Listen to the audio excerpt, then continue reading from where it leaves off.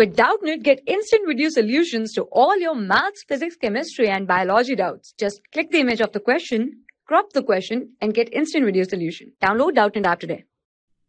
Hello students, today's our question is which of the following species do not show disproportionation reaction and why? So here we have four compounds that are ClO minus, ClO2 minus, ClO3 minus and ClO4 minus. We have to tell that which does not show disproportionation reaction and why. And we have to write the reaction for each species that disproportionates. So first we have ClO minus. So in case of ClO minus, if we calculate the oxidation state of chlorine, it will be X.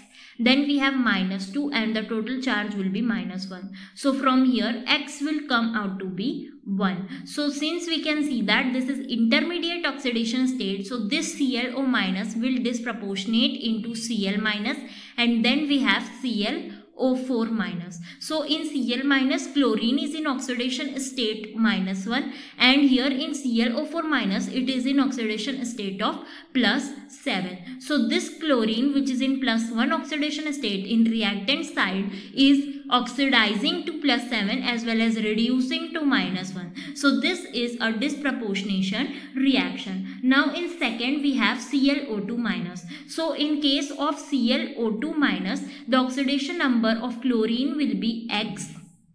Then we have plus 2 into minus 2, since we have 2 oxygen and the total charge comes out to be minus 1. So from here X will come out to be 3. So since it is also an intermediate oxidation state, that means this ClO2 minus will also disproportionate in the same way as Cl minus, and then we have ClO4 minus. So this is in minus 1 oxidation state and plus 7 oxidation state. Now in third we have ClO3 minus. So in ClO3 minus, if we calculate the oxidation number of chlorine, it comes out to be plus 5.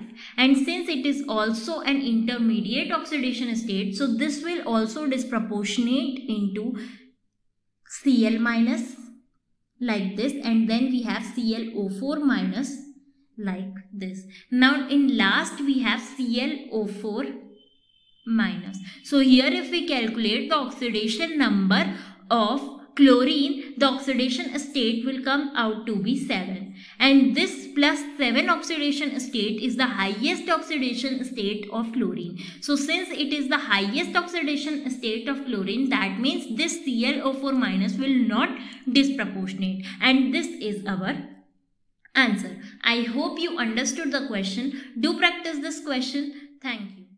For class 6 to 12, IIT JEE and NEET level. Trusted by more than 5 crore students. Download Doubtnut app today.